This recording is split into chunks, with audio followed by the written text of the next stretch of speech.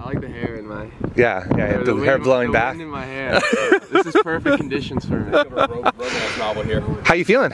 Good. Yeah? Yeah. What's so coming off injury, 100% right now? Yeah, I would say I'm 100%. I'm fit. Okay. I really took it slow during season when I got hurt. I just took my time, didn't get surgery, so got it. I'm back. And Yeah, it feels good. Yeah, it looked like you're moving good out there.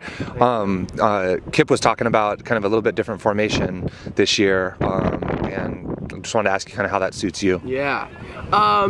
You know, personally, I don't know if it suits my style, but you know, if it's better for the team and our personnel, then I'm definitely gonna adapt.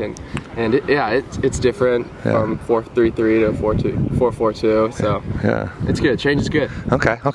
Tell me about this spring. Usually a spring might be kind of to get your feet under you, especially you coming off an injury right now. Yeah. And kind of maybe a little bit less pressure. But this year it seems like maybe you know, with a new coaching staff, there might be a little bit more intense workouts. Is that the case? Yeah, we put in a hard winter, very balanced, a lot of weight room, and it's all for the spring.